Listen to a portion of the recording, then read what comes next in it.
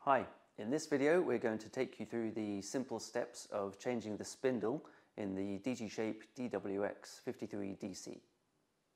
The expected lifespan of the spindle is 2,000 hours. However, with regular maintenance, cleaning, using the recommended tools, materials and strategies, you could benefit from a much higher lifespan, which would lower your unit production costs considerably.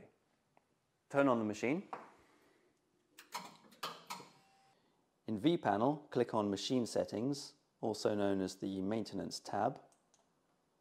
Then click on Maintenance, then Spindle Replacement. The machine is now moved to a position where we can access the spindle, so let's open up the cover and remove the spindle. Loosen the 3 screws, slide the plate up, turn it to one side, and then take out. So now we can see the spindle and access all the screws.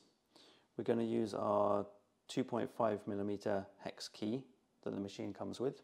First of all, remove the air line from the air fitting on the nozzle. Loosen the 2 screws on the air nozzle. The screws are not removed completely from the nozzle as they have captive washers on the other side. So move it out of the way, allowing us to access the spindle. Using the same hex driver, loosen 3 screws holding the spindle motor. Each screw only needs to be turned about 1 revolution.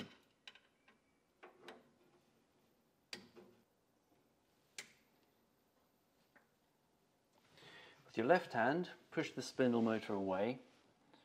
With your right hand, remove the belt.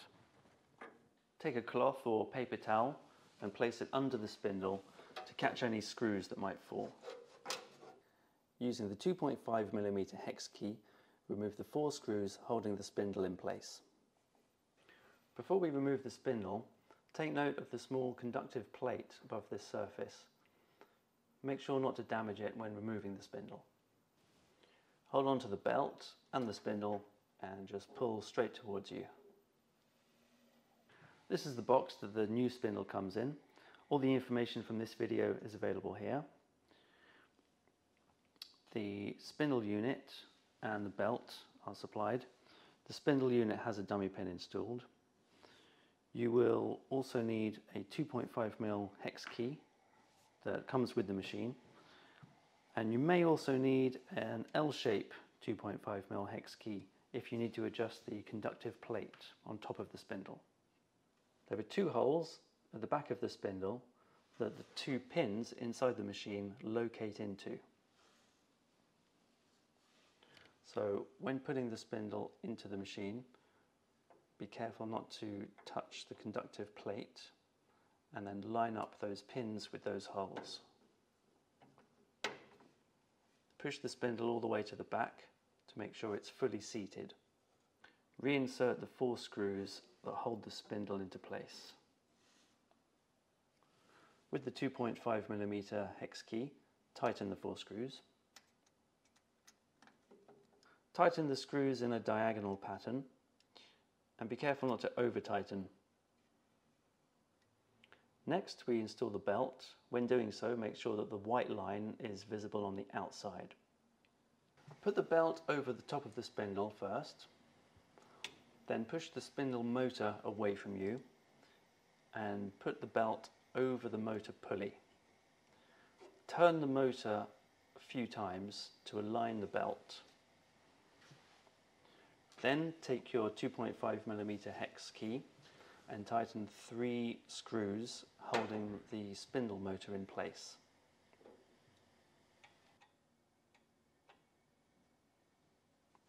The conductive plate on the top of the spindle should not be contacting the spindle. There should be about a 0.7mm gap. For reference, a normal credit card is about 0.8mm, so this gap should be a little bit less than a normal credit card.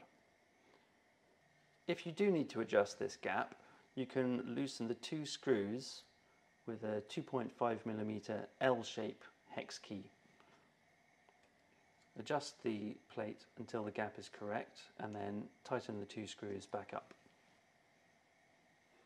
With the air nozzle reinstalled, remove the cloth and replace the cover, and then tighten the 3 thumb screws. Close the cover and turn the machine on.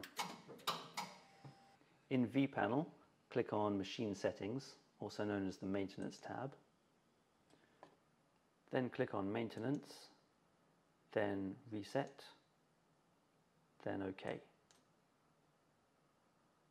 This resets the work time to 0 hours, so you can accurately track the working hours of the new spindle. Next, click on Spindle Run-In, then OK. In reality, spindle run-in normally takes 30 to 35 minutes.